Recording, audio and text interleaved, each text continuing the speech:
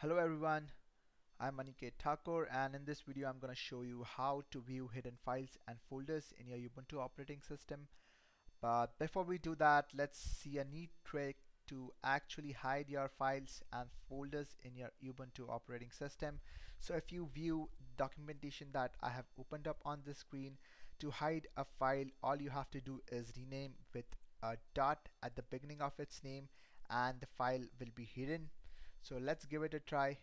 I'll create a file called data.txt in my home folder, and now let's try to hide it. So we'll rename it with a dot in the beginning of its name, and then we'll refresh this window and you can see that the file is hidden and not visible to the end user. So hidden files and folders are a common way to help protect your files from the end users. It could be some configuration files or log files that are internal to your program. So all you can do is just create the file with the dot in the starting name and the files will automatically be hidden. So now let's see how we can view this hidden files and folders. So first we'll see how we can do that using a console. So I have opened a console and I am in my root directory. So if I simply do an ls, it will list out all the files and documents in that folder, but it does not show me the hidden files and folders. To see those files, all you have to do is add an option called A to the ls command and you should be able to see all the hidden files and folders. So let's try to see our data.txt now if it is available, and there we go. You can see that .data.txt is still present in your home directory, which is home 8 Hacker. So you can view hidden files and folders in the console using ls-la command. Now let's try to see how we can do the same from the file browser. So if you see here, you don't see the hidden files and folders in a normal browser window.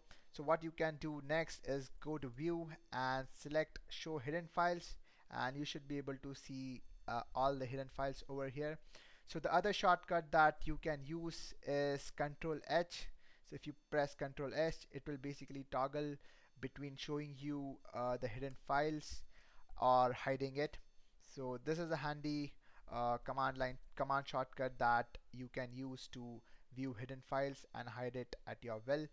However, if you notice that at this point I have pressed Ctrl H and I'm able to see all the hidden files. Now if I close the file browser and open it again, you see that the setting does not persist and the hidden files are gone.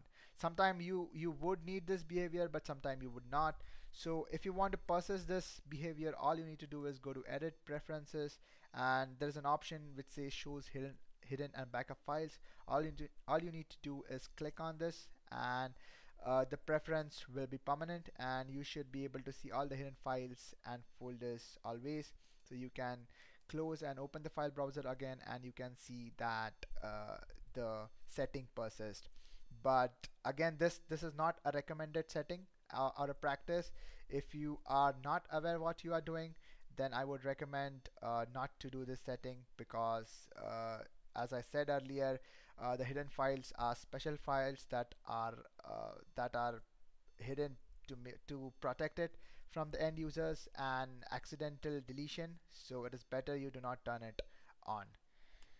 So thank you. That was how you could see and view hidden files and folders in your Ubuntu operating system. Do let me know if you have any questions. Thank you.